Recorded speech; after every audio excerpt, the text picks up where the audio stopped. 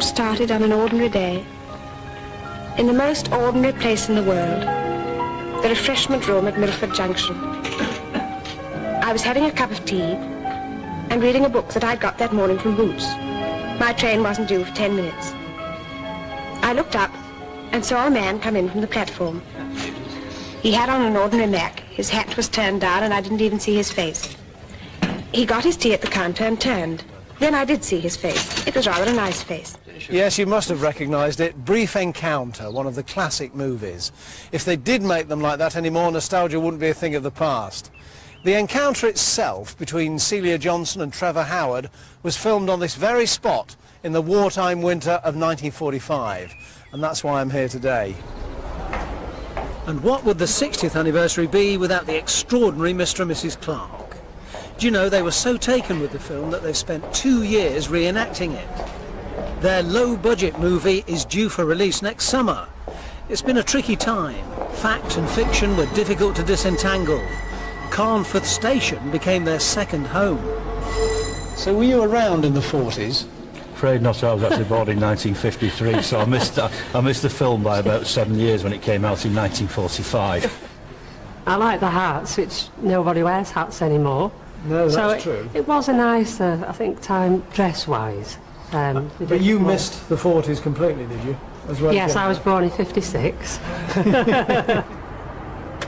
Now that the station master has opened the floodgates, steam enthusiasts, film buffs and hopeless romantics like the Clarks will flock to catch the Brief Encounter special for a celebratory excursion through Cumbria. Do you know, it's still the main topic of conversation around here, or at least it was until the postman's cat went missing and the midwife caught her apron in the mangle. Brief Encounter is such big news here, they almost changed the name of the village. In the end, they changed the name of the cinema. Instead of losing yourself in a film, you could get lost in the co-op. I feel awfully grand perched up here. It was very extravagant of you. It's a famous victory. Do you feel guilty at all? I do. Guilty? You ought to more than me, really. You neglected your work this afternoon. I worked this morning. A little relaxation never did harm to anyone. Why should either of us feel guilty?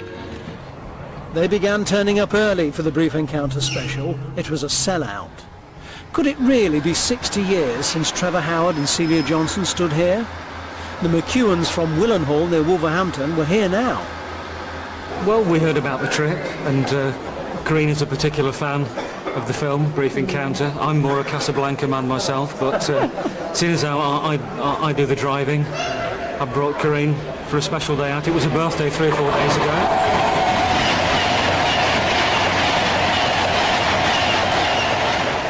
I'd like to tell you that Celia Johnson and Trevor Howard stayed at the Royal Station Hotel while they were making the movie. Would have made a lot of sense and might have kept the budget down a bit. 38 quid a night, bed and breakfast, you go a long way to beat that, wouldn't you? However, they chose a rather more salubrious place in the Lake District somewhere, and no doubt travelled in each day in a chauffeur-driven Daimler. However, the hotel did cash in on the Brief Encounter phenomenon by offering Trevor Howard fish and chip lunches and Celia Johnson tripe and onion suppers. I wonder if they still do them.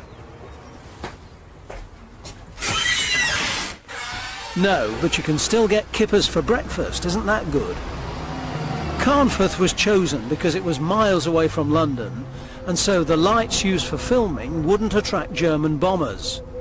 All the shots were taken at night because this was one of Britain's busiest troop stations during the day.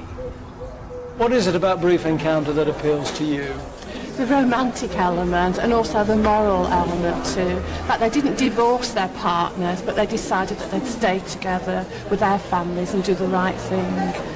You see, we're a happily married couple, and must never forget that.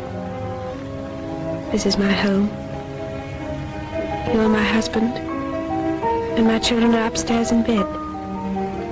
I'm a happily married woman. Or rather, I was until a few weeks ago. This is my whole world, and it's enough. Or rather, it was until a few weeks ago. Oh, so there's a moralistic note there that appeals to you. Yes, especially in our modern world where people just divorce each other very quickly. So it wouldn't have happened today quite like that, would it? No, it wouldn't. It'd be quite a different story. The modern version would be rather less moral. Yes, and not as romantic either. And this is it, the famous refreshment room where Celia told Trevor that they had to behave like sensible adults. You know, she dreaded coming here. In fact, she complained in a letter to a friend, we have to go up north for 4 weeks location filming at some horrible railway station. I don't know where. She sounds like a real southern softie, doesn't she? Now, there are two other versions of Brief Encounter. The most recent, filmed on location by Steve and Janet Clark, or rather, filmed by their son-in-law and starring them. They wouldn't miss today's birthday celebrations for the world, though thankfully for all of us, it's a rest day in their hectic schedule. It's a case of loving the film so much, you know, I just wanted to be part of the film, you know, in that era, which I found very satisfying for myself. You know, my partner Janet has come along with me, you know, and it's something we've been able to do together and portray the parts of... It's become an obsession, is it? Very much tunnel Steve. vision, yeah. I'm not my type of person where I tend to, once I go into something, I get my teeth into it. I've got a goal that's completed. And Brief Encounter is such a beautiful film. I just have to go along with it. It's a good job you play along with this, Janet, otherwise you could be very lonely. Oh yes, yes, definitely. So yes, you're a definitely. film star? I feel awfully guilty perched up here. It was very extravagant. Cox, you felt guilty perched up here. I thought he did. Sorry. I love your outfits. You've presumably had those tailor-made, have you? All those have actually been tailor-made from the costumes, you know, that we've seen in the film. We took the stills on, you know, and consultations with the tailors, you know, and things like that. The only problem we've really had is what the colour of the clothes were. The film was in black and white. We'd no idea. So we went the simplest way about it, which was then to get the clothes and the colours to suit ourselves. I don't think you can be far off. That's the trouble with railway stations. It never changes, does it? Adds to the atmosphere. Yeah, it does have its atmosphere with everything. Although modern trains are not that appealing, are they? It would have been nice for steam train to Steve, list. lovely.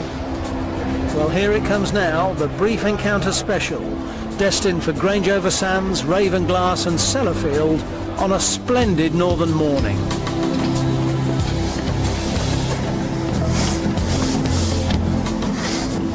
Although they're supposed to be enjoying a rest day, it's very difficult for Steve and Janet to switch off. The acting bug's a hard habit to break. You're not angry with me, are you? No, I'm not angry. I don't know what I am really. I just feel... Forgive me? Forgive you for what?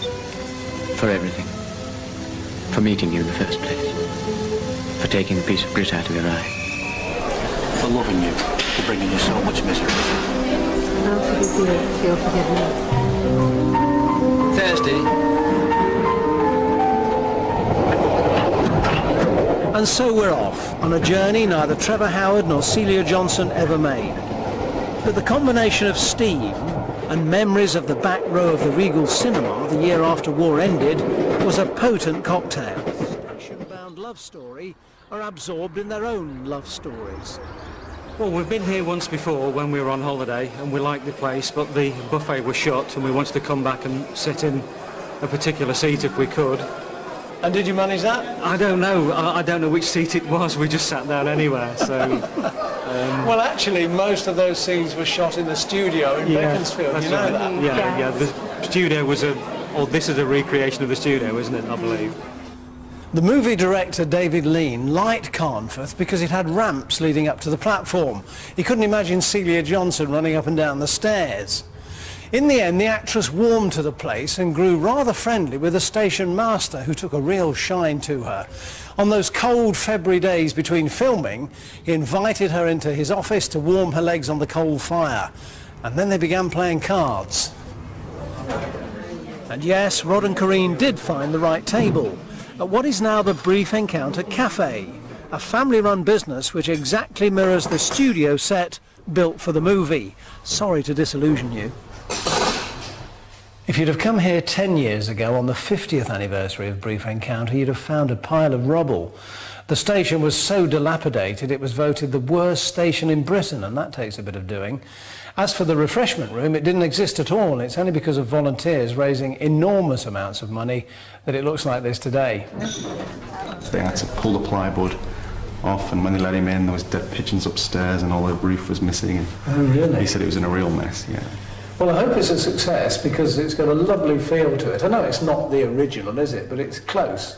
Yes, they've done a good job. I mean, got it as close as they could, really, with you know, modern rules and things like that. But yeah, you got the old wood-burning stove here. Yeah, it's not quite real, but it looks the part. And the cash register? Yeah, it's real. Does it work? It does, yeah.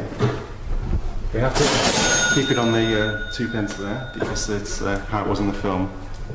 What's your favourite line in the film, Steve? I think the grit in the eye scene. Has to be, doesn't it? Yeah, it has to be, really, you know. That was done in the refreshment room. And actually where we stood now, the actual refreshment room that they actually used in the film was only about 3 yards from where we're standing at this very time. Oh, please, could you give me a glass of water? I've got something in my eye and I want to bathe it. Would you like me to have a look? Oh, no, don't trouble. I expect the water will do. Thank you. Bit of coal dust, I expect. A man I knew lost the sight of one eye through getting a bit of grit in it. Nasty, very nasty. Now look up. Now look down. Keep still. I see it. There. Oh, what a relief. It was agonising. Looks like a bit of grit. It was when the express went through. Thank you very much indeed. There we go.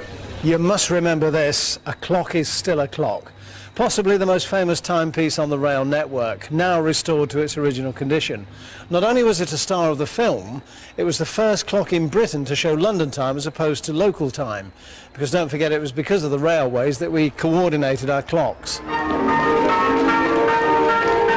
So you've been filming here in the middle of the night, have you? That's right, we've been arriving about 9 o'clock and filming through to about 1:30 in the morning. You're joking? No, I kid you not. It's been freezing cold, but I wanted to do it at that time of night because literally the train traffic stops about 10 o'clock and we've got the station to ourselves. Which was why David Lean filmed Brief Encounter like that, wasn't it, at night? Because it was too busy during the day with the troops. That's right, too busy more or less in the daytime, you know, and then at night time there's only the expresses actually going through, but all passenger service more or less has stopped at the station. So what did the station staff make of you? Think you were mad? Well, there's no station staff here. The place is deserted. The actual station finishes at 10 o'clock. Everybody goes home, so we have the place to ourselves. Did you have to break in, though? No, it was open. It wasn't a problem at all. Just arranged it with friends of Carnforth, and that was it. Has your husband managed to hold down a full-time job while he's been doing all of this? Yes. Luckily, he works for himself, so he has got a bit of leeway there. We've got a son of 8, so luckily Mum's had him when we've had to go away for the weekend doing little shots we've been doing, so it's worked quite well, really. This has really been a mission for you, hasn't it? Oh yes, a long one. And the film at the moment is in the process of being put together, is it?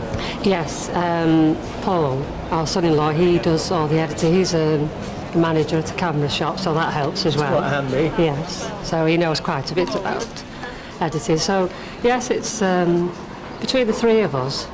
Well, they've done the most work. I sort of just turn up. Train now arriving at platform 4 is the 5:40 for Shirley, Lee Green and Langley. I must go. Yes, you must. Goodbye. Goodbye.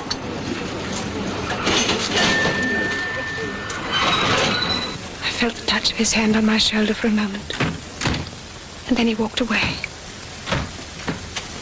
Away out of my life forever.